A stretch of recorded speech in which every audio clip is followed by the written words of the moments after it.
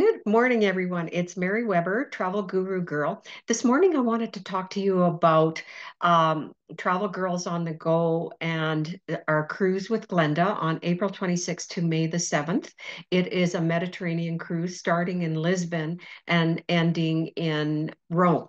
So I'm just going to share my screen for a second here.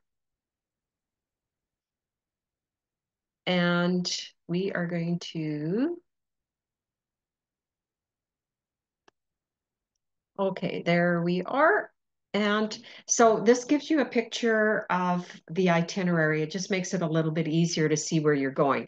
So Lisbon is on the coast of Portugal. Portugal is this area right in here, and Lisbon is right in the very middle. So when you're going on a cruise like this will have quite a number of stops on it, and it will give you a really in-depth idea of these different places along this itinerary. So it's a taste of these destinations. And then in the future, if you wanted to go back to them or see them in further depth, then you could do that. This will really give you a very good taste of these destinations. So Lisbon is in Portugal, it's on the coast. Um, and so that's where we're going to start. Now, when you travel to Lisbon, would suggest at least, well, one day in advance for sure because of planes and sometimes they're late and you don't want to miss the cruise. So you want to go in the day before the cruise starts, which would be April the 25th. I highly recommend at least 2 days, which would make it coming in on April the 24th. And the reason being for that is that you will be tired. You'll have an 8-hour time change ahead, which means when we're sleeping, they're awake, et cetera, et cetera. So when you first arrive, you'll probably feel like sleeping in the middle of the day just because you didn't get enough sleep on your plane ride. So that's one of the reasons to come in early and also maybe to explore Lisbon a little bit more. So when we do a group like this, we get a certain pricing that's less than what you might see online now. When the cruise is getting booked up, the pricing starts going up, and then they give me a certain date to sell at the price I have, and when that date arrives and I haven't booked them all, they take those cabins back at that price and they will charge whatever the current price is. So if you want to go on this cruise, I encourage you to book now while the pricing is really, really good. Otherwise, you can still book into the cruise later, but it will cost you more.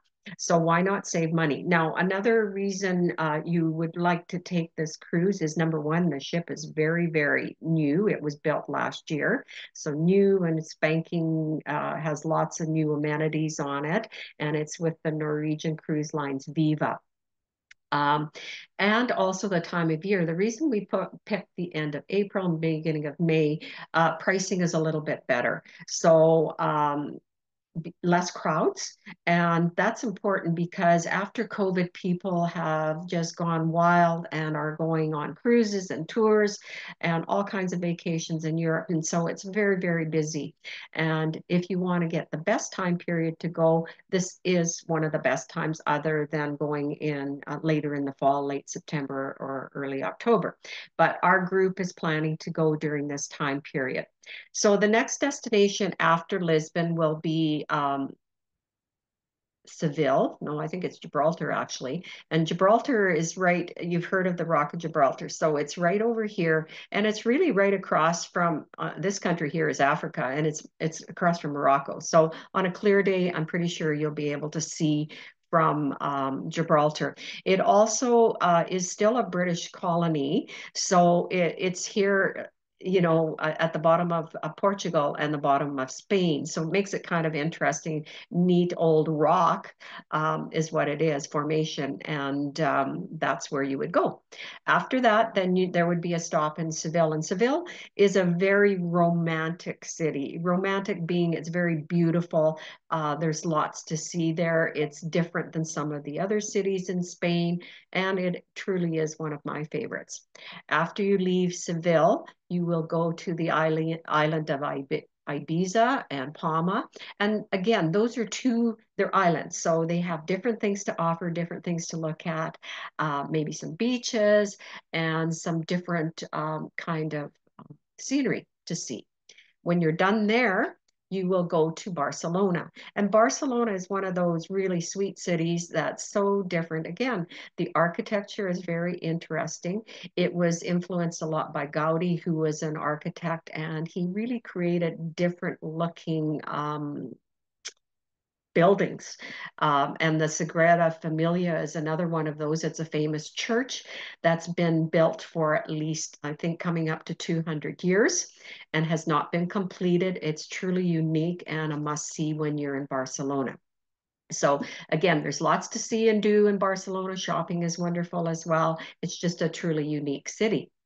When you leave Barcelona, you will be going on to Provence. And when you hit Provence, everybody's heard of Provence and the lavender fields, that sort of thing. It's a little early for lavender in the fields. However, it is the gateway to Provence. So you may want to take a short trip into one of the little communities in Provence that's offered from the ship and take that in and get a taste for what Provence might be like. Then on to the Cannes, where they have the Cannes Film Festival, and you'll have seen actors and actresses along that area when they go to introduce their new films for the year. And it again, beautiful area, beautiful beaches, nice shopping, that sort of thing. And then after we're done in Cannes, the next day we're back in Genoa. So Genoa is one of the largest, oldest ports along the Italian coast. And again, a very interesting place to visit. And it's also Genoa and then Florence. So in between Genoa and Florence, there's an area called the Cinque Terre, which is the five little cities. They're right along the coastline. Quite often people will do walks there. I don't know that there would be time to do that on this particular itinerary, but if you were doing a land tour in Italy, that would be the thing that you might want to do there. It's truly a unique and beautiful, beautiful area. So really, really nice to visit.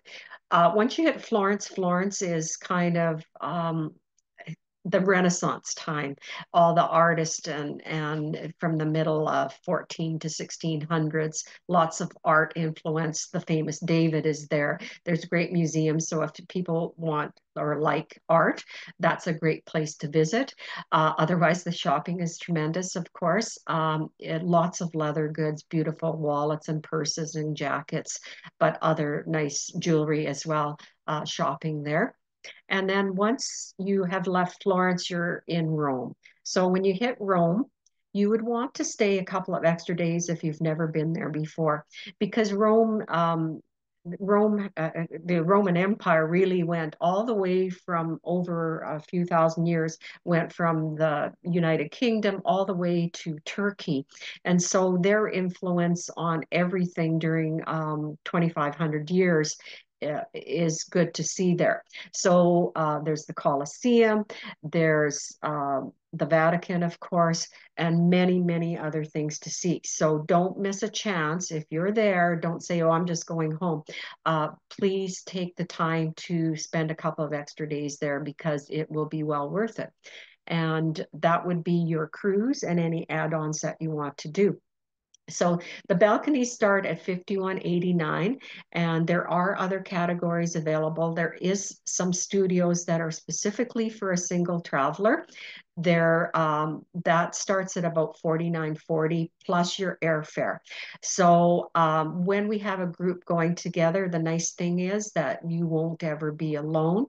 And with the when you do book a studio for a single traveler, it allows you access to a specific lounge for single travelers as well. And it's really great because you would be able to visit with the other people in this lounge that are also solo travelers. So I think a great opportunity for you. Um, the I do have here that the deposit is $550, but I actually believe it's $338. So they keep changing some of this, but I do need deposits for the better pricing by Monday, October the 21st. If you want some further information on this cruise, please get a hold of me. If you want a deposit, please get a hold of me. If you're looking for a roommate, please get a hold of me. So that would be that cruise, and I encourage you to get those deposits in as soon as possible. Thank you, and I look forward to hearing back from you.